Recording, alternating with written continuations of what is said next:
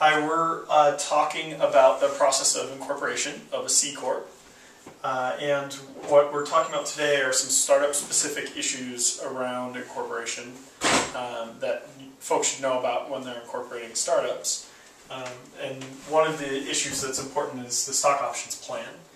Before we get into kind of how the stock option plan works and what it is, it's important to understand that all of the addendums around the corporate process and all the documents that you'll see tend to serve one of two purposes. They either provide incentives, which you can use to better run your company, or they provide some sort of legal protection.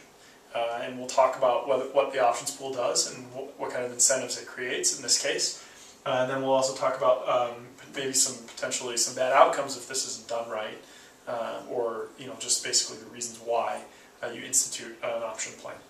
So I'm calling this the stock options plan. There are a lot of different words used to describe this. One of those words, people tend to talk about an equity incentive plan or stock plan or an options plan. They're all talking about the same thing. And there are two documents that make up this stock options plan. The first is a stockholders' consent document. And what that essentially is saying is that the stockholders agree to create an options plan and allow the directors and officers and board to use the options plan to whatever means they deem necessary. So that's the consent you get from the stockholders. The other is called an equity incentive plan, and that's essentially the rules governing how your plan's going to work and what the reason for your plan's existence is. So I'm going to erase that, but those are the two documents that you would see that would get returned to you after you incorporate.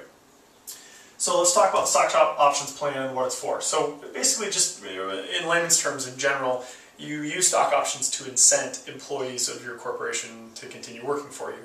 And it's a way that they get to slowly earn the right to own equity in the company over time.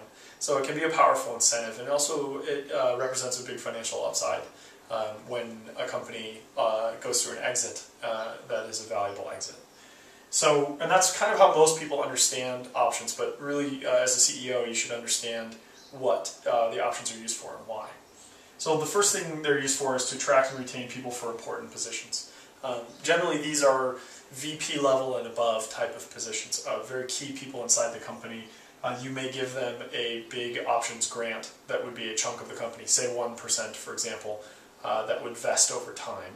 And those options are used over the course of their vesting to maintain or attract and retain those employees. So I continue working for you because I vest slowly over time and I gain a little bit more access to stock. It's actually probably important right now to remind everyone that options are not stock. They are the right to purchase stock in the future. That's why you hear me saying not that I own equity, but that I own the right to own equity in the future. And you can learn more about that by watching any of our lessons on options. But I'm going to continue with this, assuming that you guys know that stuff. The second reason that the option plan is in existence is it provides incentives for regular employees, directors, or consultants. So these are folks that serve any other sort of purpose in your company besides the key people.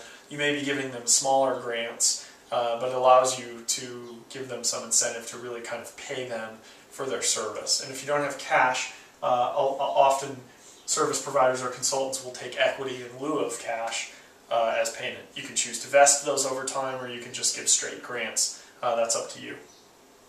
Also, there's an important tax issue. Essentially when you receive anything of value from someone, the IRS says that you have to pay taxes on it. So if I were to give you 25% of my company in the form of stock, and let's say that those shares were worth $1,000, you would have to pay taxes on that $1,000. So in this case, if I give you stock worth 25 grand, the IRS says they want $10,000 of it as taxes, right? That's bad, and it's a bad way to incent employees because you're giving them a tax liability. Options don't have a tax liability because options are the right to own that stock in the future. And you actually have to exercise the option to turn it into stock. So if I were to give you the exact same number of options that this $25,000 worth of stock represents, then you would have no tax liability. So that's important. It's a way to defer tax liability for your employees. And then also options pool, this is an important concept. What we refer to as the options pool is used for those grants. So your company will create a number of shares that will be handed out for this purpose, and that's called the options pool. There's another lesson on that, and that's where you're going to be grabbing these shares to give them to people. So you don't have to create new shares every time you hand out options as an incentive. And then also there are documents used to grant these options. Generally, this is an option agreement that you will have an employee sign.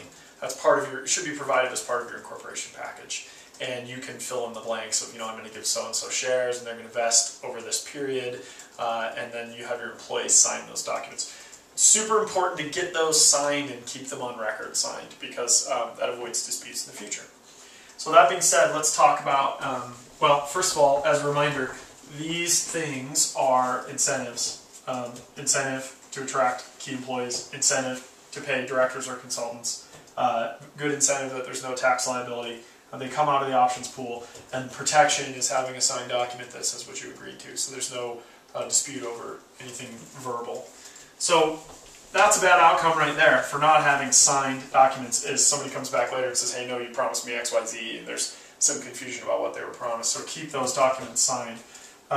Another bad thing that could potentially happen is if you don't create an options pool and you have no equity incentive plan, good employees are going to say, I'm not going to work for that company because I don't have any ownership or equity in the company. So you're going to lose your opportunity to recruit good people. And then, a bad outcome for employees or directors or consultants is that maybe when you're starting you have no cash, and you always have to pay them cash to execute their services. That's no good either. You want some flexibility in how you incent those folks. And also, if they're helping you early on out of the goodness of their heart, or they're because they're your friends, you want them to have some upside in the company's success. So those are some outcomes that you can avoid, meaning that you'll be able to recruit good people, there won't be any arguments over who owns what, and who is granted what, and you will be able to effectively pay directors and officers. Anything else that we missed? That's good.